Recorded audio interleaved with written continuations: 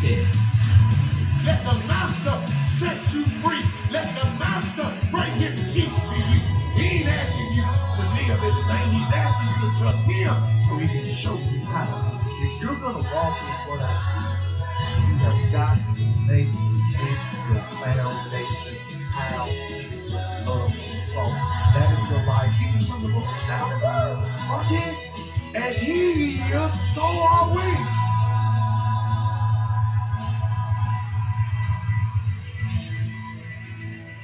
Welcome again to Jesus is Answer Ministry broadcast. I'm Pastor Robert Scales. What a glorious week we done had. Last couple of weeks on teaching on, seeing him.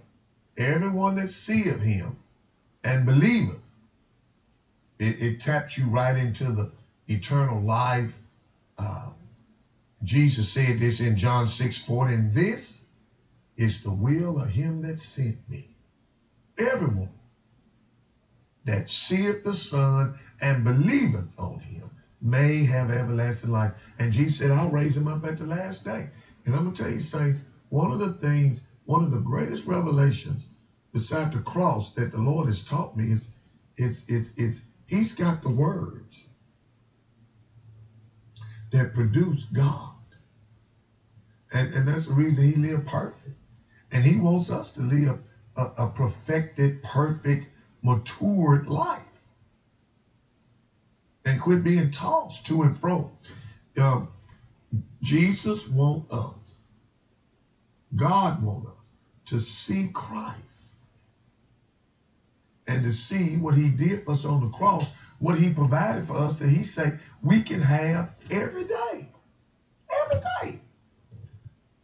And so, saints, I'm teaching you all what I'm going to tell y'all today. Let me start in Luke chapter 17, verse 1. To me, this is the most important message you'll ever hear. Then Jesus said unto his disciples, it's important, it is impossible, but that offenses will come. Woe unto him through whom they come. It were better for him that a milestone were hung about his neck and he cast into the sea than that he should offend one of these little ones. Take heed to yourself. If thy brother trespass against thee, rebuke him. If he repent, forgive him. If he trespass against thee 7 times in a day, and 7 times in a day turn again to thee, saying, I repent, thou shalt forgive him. Now listen to verse 5. And the apostles said to the Lord, increase our faith. You can't live in Jesus without living in how he loved you and forgave you and delivered you.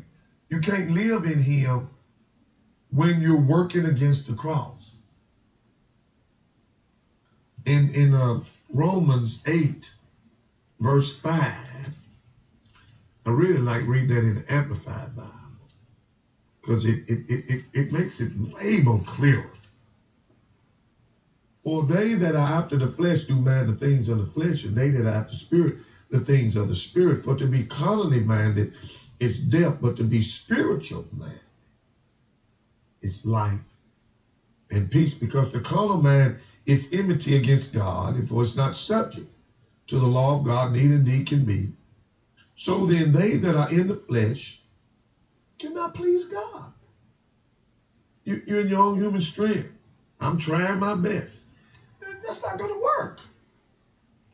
Let me read you this in Romans 8, verse 5.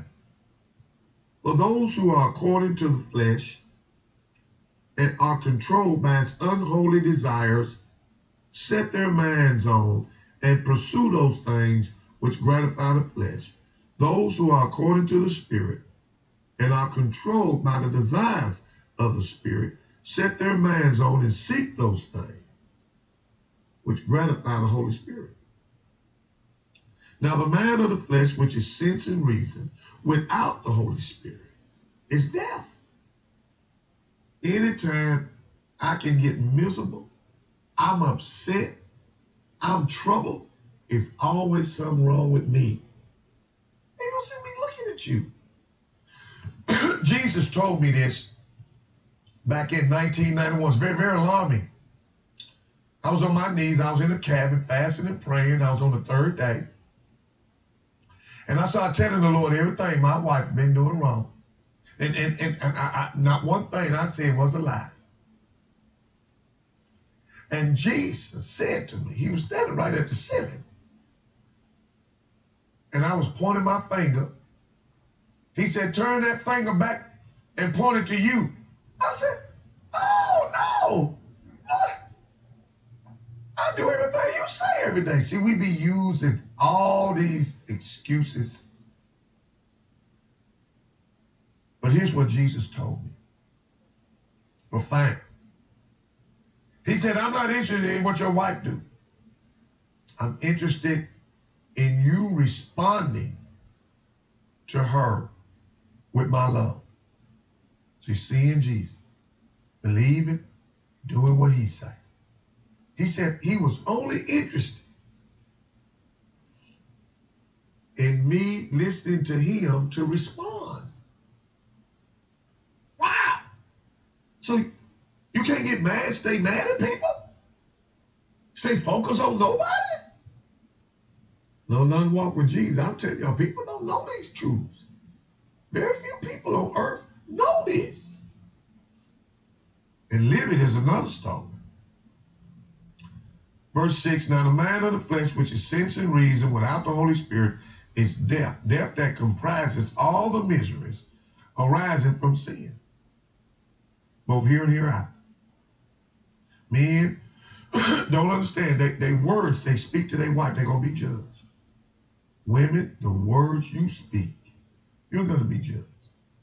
About anybody. When you stay focused on what's wrong, you got devils. But the man of the Holy Spirit is life and soul peace, both now and forever. That is because the man of the flesh with his carnal thoughts and purposes is hostile to God's love, which does not submit itself to God's law. Indeed, it cannot. So then those who are living the life of the flesh, cater to the appetites and impulses of their carnal nature, cannot please or satisfy God or be acceptable to him. Now let's look before I get ready to pray with you all in Hebrews chapter 12, verse 2. Looking unto Jesus, the author and finisher of faith. See, what are you doing? See, everyone that seeth the Son and believeth on him. Looking unto Jesus, the author and finisher of faith. Saints, you got to do what God told Joshua in Joshua 1:8. Don't let this book of the law depart out of thy mouth, but meditate on it day and night, that thou mayest observe to do all according as written. And all his laws, statutes, commandments. And then the word said, then you'll make your way prosperous. Then you make your way prosperous. Then you have good success. The same thing when you put, don't let the words of Jesus depart out of your mouth. Meditate on how he loved and living his love toward others.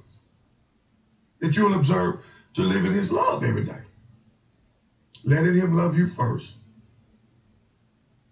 Seeing he loved you first. And living that love toward others that Jesus freely loved you first.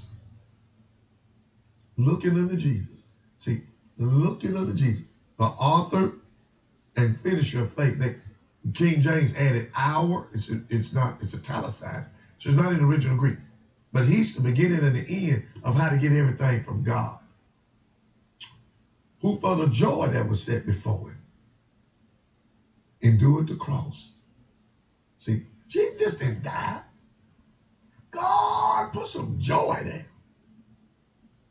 That joy is when you know what the Lord done told you, how your situation gonna turn out. It's gonna turn out good. That joy. When you don't have the money, but you know the money coming. When your body's hurting, but you know by his stripes, I am healed. Amen. I had this man, this preacher said, this guy wrote him and told him he kept living in sin over a year, and he finally got a hold of it. He's righteous. Finally got a hold of he's righteous.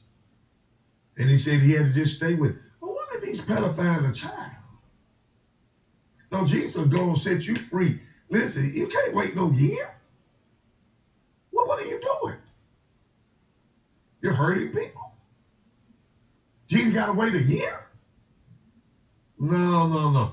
When I called on him, he delivered me and set me free. And I just believe on the name. And I turned from darkness to light and from the power of Satan to God. I received forgiveness. Hallelujah. You got to look unto Jesus. It don't take him no year to get you free from nothing. Looking unto Jesus, the author and finisher of faith, who for the joy that was set before him endured the cross. Now listen at the instructions. You need to see this in the word. See Jesus. Despising the shame, and is set down at the right hand of the throne of God. Now verse 3.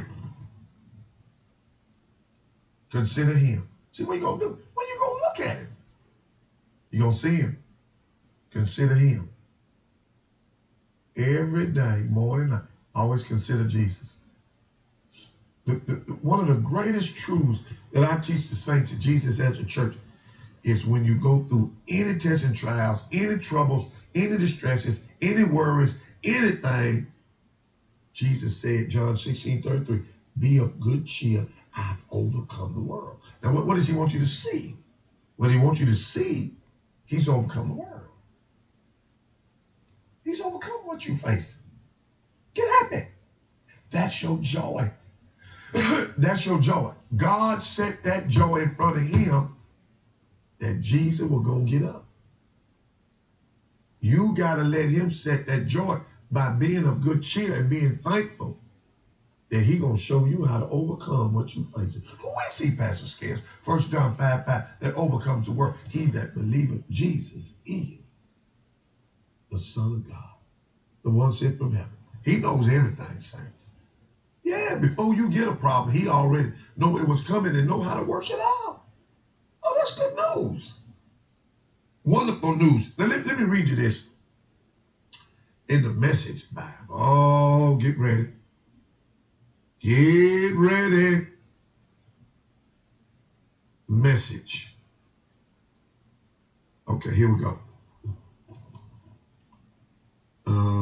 Verse, yeah. Keep your eyes on Jesus. Oh, that's good already. Now, how you do that? You got to keep your eyes on what you see he did in the New Testament. You got to keep your eyes on what he said in the New Testament. You got to keep your eyes on what he did on the cross. You got to keep your eyes on that God raised him from the dead with all power in heaven and earth. You got to keep your eyes. He's seated on the right hand of the Father. That you're seated with him in heavenly places. Keep your eyes on Jesus, who both began and finished this race we're in.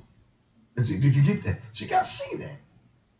What do you want to see, Pastor Scales? That Jesus started and finished the race you and I are in. And we're not going to do it to the end unless we trust him to show us how. Lord, I mean, I saw these statistics on how many pastors give up, how many churches close every year. It is a lot. How many people give up? It's a lot. And I teach people don't give up. Keep your eyes on Jesus, who both began and finished this race we're in. Study how he done it. It's the Message Bible in Hebrews 12, 2 through 5. Study how Jesus done it, because he never lost sight of where he was headed. Have you lost sight? I'm going to pray with you today. That exhilarating finish in and with God, he could put up with anything along the way. Well, that's Jesus. Hold on. You see, we done made Jesus be so high. And some people have made Jesus too high. Now, where he need to be high at, too high, he the Lamb of God. He took our sins away. He rose from the dead. God gave him all power in heaven and earth, and he's seated next to God. But we don't need to make Jesus so high when we can love just like him, when we can forgive just like him. We need to let Jesus bring us up to his level and teach us and mature us. So Jesus can put up with anything along the way and can show you how. The cross, shame, whatever. Now he's there in the place of honor, right alongside God. When you find yourself flagging in your faith, go over that story, item by item. That long lineage of hostility he plowed through, that will shoot adrenaline into your souls. Now I want to tell you this, saints, before I get ready to pray. That in 1 John 1:9, Jesus said, if we confess our sins, this is for Christians. This ain't wrote to agnostics. It's wrote to Christians. How in the world are you going to write one chapter to agnostics and then write the second chapter to the Christians, and then you don't even tell us? Well, I ain't going for that stupidity. If we confess our sin, see, when you sin, you don't break your your right standing. You break your fellowship with the Lord. If we confess our sin, he's faithful and just to forgive us and cleanse us from all unrighteousness. Why would Jesus tell us in the Gospels, when your brother asks you to forgive him, forgive him? Why wouldn't we just tell him, I'm righteous, get over it? But he don't teach us that. So why would he teach us in Ephesians chapter 4, verse 32, and be ye kind one to another, forgiving one another? What? What am I going to forgive you for? You already forgiven. And what a lot of them preaching. No. So you cannot live in it. What's wrong? So be ye kind one to another, forgiving one another, even as God for Christ's sake hath forgiven you. Why? Did you hear that? And so we've been commanded by the Lord Jesus, as God for Christ's sake hath forgiven us. Why would the Lord tell me to forgive you if you do me wrong, but I don't have to go ask and get forgiveness from him when I do him wrong? That don't make sense. If I didn't have to repent and turn away from what I did wrong, then why bother doing each other like that? It's so you don't live in it. It's so you don't practice it. And then they teach you these false doctrines. And they're going to answer to the Lord for that. My job is to preach the truth. 1 John, 2 John, 3 John, all for Christians. And you must turn when you miss it. You must turn to what Jesus did for you and receive forgiveness from not only your sin, but the cleansing your conscience from the guilt, from all unrighteousness. And you never lose your righteousness because it was a gift. But what you lose when you sin is fellowship with it.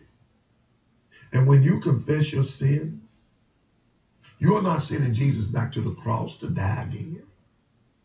When you confess your sins, you are seeing how faithful and just the Lord is to forgive you and cleanse you and to defeat that again where you don't walk in that. And it makes you keep a reverence and a respect for him. Be kind. Ephesians 4:32. Tender-hearted, forgiving one another, even as God, for Christ's sake, have forgiven you. You must repent. You must turn when you know you have disobeyed our Master Jesus. And humble yourself. And let Jesus make you free. If you're out there today and you say, well, Pastor Kelly, I grew up in church. I believe in Jesus. Maybe you're watching. You've been in another religion all your life. Saints, Jesus is the only way, the true Jesus, to get to God. There's no other way. And you have to pray and accept Christ as your master, your Lord, and renounce everything else. And allow Jesus to become the Lord of your life. And believe in your heart that he took your sins away. And God raised him from the dead. Pray with me right now. Make a decision to commit your heart, your life to Christ. Commit yourself to Christ. Say it out loud with me. Lord Jesus, I believe you're the true Son of God. God sent you on this earth to show me his love. I believe in my heart when Jesus died on the cross, he took my sins away. And on the third day, I believe in my heart, God's mighty power raised Jesus from the dead. Come in my heart, Lord Jesus, and save me, and change me, and give me eternal life. I repent of my sin, the sin of unbelief. Now, Lord Jesus, I receive forgiveness. Say it out loud. I receive forgiveness for all my sins and my inheritance of my faith in Christ Jesus. Begin to say this. Thank you, Lord Jesus, for saving me and changing me, giving me eternal life. I believe, Lord, from this day forward, that you can rule my life, and I'll make you my Lord. In Jesus' name, amen. And begin to thank him. And you have to go tell somebody what Jesus did for you, man. This is not going to be real if you don't. You got to go tell somebody. He's real. Now let me pray with all you all that are sick, bound, addicted. Put your hands to the screen. You're in hospitals, wherever you're at. Jesus loves you. He paid the price for you to be healed. But you have to receive it by faith. So, Father, in the name of the Lord Jesus of Nazareth, I loose your anointing. I curse every sickness and every disease. I bind the spirit of infirmity to loose their bodies in Jesus' name. Satan, you take your hands off of them. That lady, there's a lady, you've been having trouble in your ear. Oh, Jesus just healed it. Begin to thank him and praise him. Like there's a man, you've been having trouble in your right leg. Jesus just healed it. Begin to move it now and thank him and praise him. Thank you, Lord Jesus. There's another person, you've been having trouble breathing. The Lord, right now, the Lord, just receive, say, Lord, I receive that power right now in Jesus' name. Take it in Jesus' name. And begin to thank him and praise him. And Father, I pray for them who are in addictions and habits. Lord, I pray by the authority of Jesus that power will set them free. I break those chains off their mind, that Satan will not be able to dominate them anymore. Lord, I pray you'll put them in a good church home and give them a good pastor. Lead them to good Christians who are true and honest and sincere and who live in the power of God. In Jesus' name, help them to see, Father, what you've done for them in Christ. And Lord, I pray that they will come to know your authority that you have given every believer in Jesus' name. Amen. I want to invite y'all. If you prayed that prayer, man, I'm telling you, listen, I know you need to get water baptized. We not long ago baptized 24. It was glory. I want to invite y'all. Jesus Answered Church, 332 West Main Street, Watertown, Tennessee. You can go online to Robert Scale Ministries, get directions. But you need to come to church. You need to be taught how to be a real disciple. If you're hungry, then come to the church. We also stream all our services live. Sundays, 9 o'clock Sunday school, 10 o'clock regular service, and 7 o'clock p.m. on Thursdays. So I'm going to be looking at it. Make sure you come up and shake my hand. Let me know you came from the TV broadcast. Also, I'll make available to you, everyone that seeth him and believer, a 4-CD series for a love gift of $20 or more. And I'll give you a free copy of the Believer's Guide to Christ if you'll order these CDs today. Make your check up a money order to Jesus. It's the Answer Ministries. Post Office Box 292-112, Nashville, Tennessee, 37229. And I'm telling you, I'll get these right out to you. Now you can go to robertscaleministries.org, and you can go on there and order these with your credit card. And you can see all the other things we have that's available to enhance your walk with Christ, to live in his love. Also, I want to thank my friends and partners. Thank you so much for your prayers, your financial support. Saints, let me know how much the broadcast been a blessing to you. And if you can, send us a seed to help us continue to do the work of Jesus. We love you. Well, my prayer for you is that you will know the love of Christ that passes knowledge and be filled with all the fullness of God.